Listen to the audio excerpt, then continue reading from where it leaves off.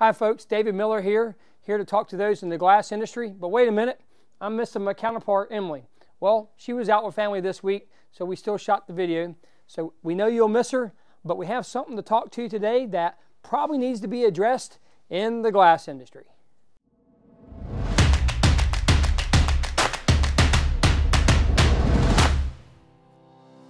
Today's topic is real simple. What is the difference between Kevlar and HPPE, and does it matter? Well, here's the thing that's often said. I need me one of them cut level gloves there. Get me one of them Kevlar gloves. Do you know why people say that? Because Kevlar was one of the first cut level materials out there. It was the first. It's like the Xerox machine. People say, go make me a Xerox. No, Xerox was a name brand, and it's actually make me a copy. But they say, make me a Xerox. The same thing with this Kevlar glove here. It was the first. So people refer to cut level gloves as Kevlar. I want to throw something out there just for you to think about today. That's all, just a tidbit. Well, Kevlar being the first, it was designed to actually resist heat as well.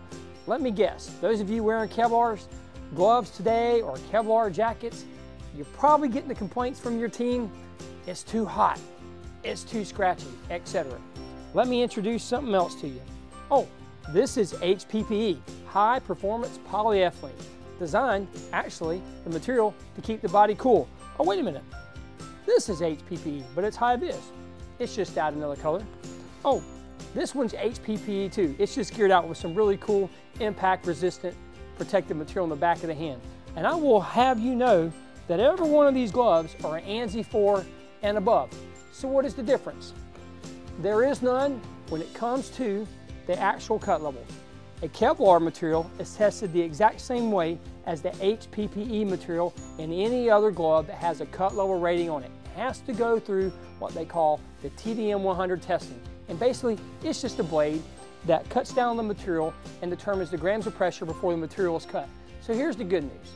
Test the gloves, and if it works for you, it doesn't matter if it's Kevlar or HPPE. A cut level glove is a cut level glove. So what you're really looking for is optimal performance and comfort for your team.